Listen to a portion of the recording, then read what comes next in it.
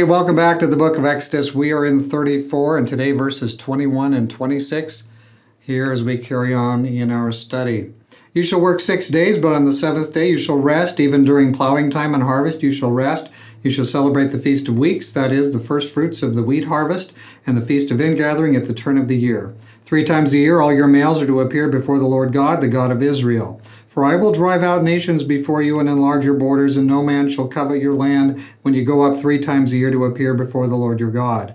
You shall not offer the blood of my sacrifice with leavened bread, nor is the sacrifice of the feast of the Passover to be left over until morning. You shall bring the very first of the first fruits of your soil into the house of the Lord your God. You shall not boil a young goat in its mother's milk. All right, let's just pause there. And here we have several directives carrying on as we're working our way through. Did you notice?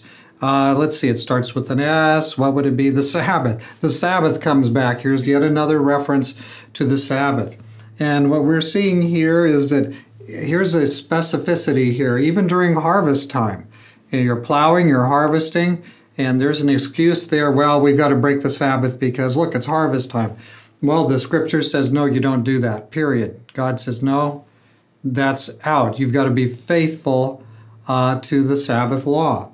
And then we have these other items as well. The Feast of Weeks, 3 times a year. There's this promise when they go to the big feast that God will protect things when they're away. Anyway, what you really have here is a lot of direction that says what? God is reminding, my directions to you are very specific. My directions to you are rather precise. And so you observe those things that I've asked you to do. So no, you're not going to slide when it's plowing. You're not going to slide when it's harvest.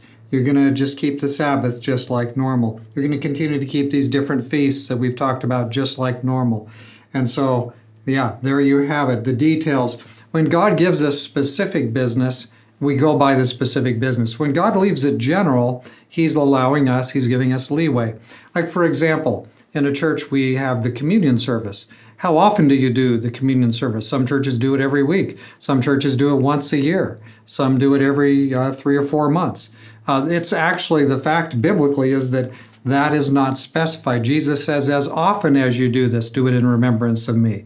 So we're not given a time, an absolute time. If you did it once a year and then everybody missed it, several people missed it that day, it would be so few.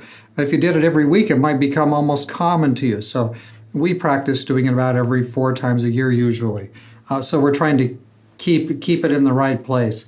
But we're not specified. Here we see some things that are very specific, and so we want to hold on to those things. Things that are more general, we'll treat those as having been given to us, granted to us, directing us, and yet in a more general sense. So here we have these different directions here.